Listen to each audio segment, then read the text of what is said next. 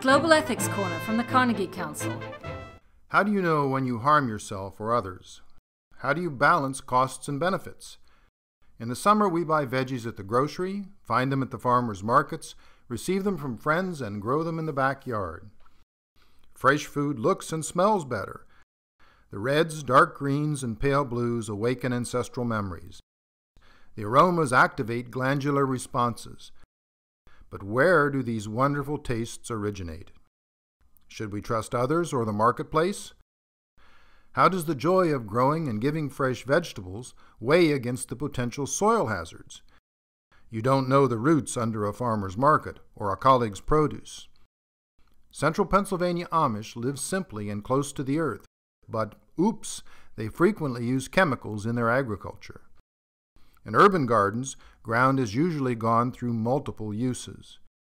Do you insist upon a soil sample before accepting a friend's zucchini? When giving your beautiful tomatoes, do you include a disclaimer about the city's air pollution? What are your criteria?